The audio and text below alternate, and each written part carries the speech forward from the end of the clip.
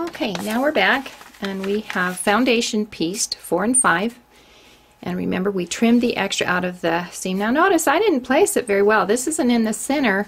That's okay because my next piece is going to cover that. I mean, you could be more careful than I am. This is just to show you that sometimes you can cheat a little bit and it won't show. Okay, so now I need to place the next section of my tree. But again, I'm working blind because I'm on the side where all the fabric is placed and all the lines are on this side. So with this side up, I'll machine baste where this next section goes into the seam. And that will transfer the location of the next section to this side. Then I take my next largest piece, and here it's already stuffed, and I'm going to place it so that the raw edges are 1/4 of an inch past that basting. And now I'll foundation piece the next 2 background pieces and continue up the line until that is finished.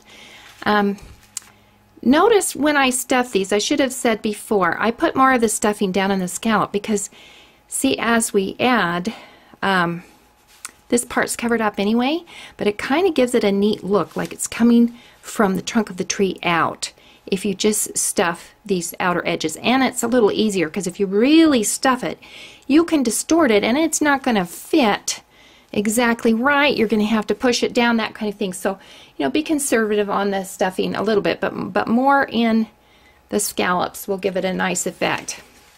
Now I'll continue up doing each section. So I'll foundation piece these 2 backgrounds, then I'll baste, lay in the next section, foundation piece the next, you know, the background to the next section. Each time the raw edges of each section are encased in that seam. Then I'll cut it out on the dashed line, and then the tree section is done. For the tree skirt section, it's the same principle. So I made this the same way. I foundation pieced all the reds, and then I would stuff and sew, stuff and sew, stuff and sew, stuff and sew until I had this cool little tree skirt. This piece is pieced separately than the tree, and then after it's all cut out on the dashed line, both pieces are sewn together. So I start with number 1, and it's just a dark color. Usually green would contrast your red, which would look really nice. So I've laid my number 1 right side away so that all of number 1 is covered. Now I need to know where to place that tree skirt. So I will machine baste where the tree skirt goes into the seam. That will transfer the location to this side. Then I'll place my tree skirt so that the raw edges are 1/4 of an inch above that basting, so that they will be encased into the seams. Then I'll cut a piece of background fabric large enough to cover 2 and 3.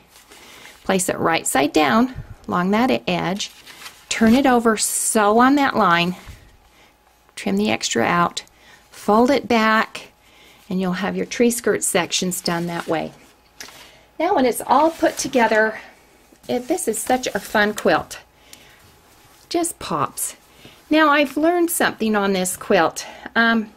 You can overdo the embellishing. Certainly go have fun, look at the little miniatures at Christmas time. They have some fun little Christmas balls and things. But I have found simple just makes it so much more elegant. This is just a ribbon that I stitched in each section to make it like a garland.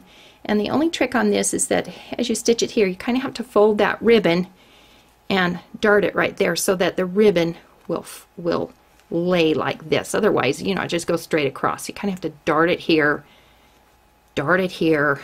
you know, turn these ends of the ribbon under, stitch, and then we have these available. You can email us if you want these little balls. They're little wooden balls.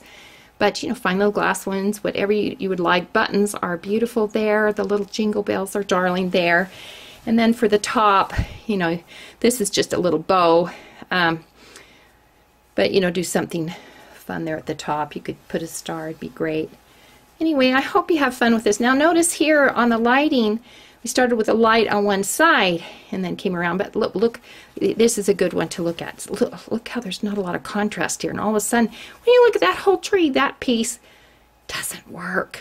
Okay. So I probably should have put this one down the middle. So the light was, if the light were down the middle, then the tree would bend better. But this still looks good. It looks, you know, like patchy, kind of fun. So have fun with this quilt. It really is easy. You know, it looks tricky, but it's not. It's really, really fun. So make a fun gift. Thank you.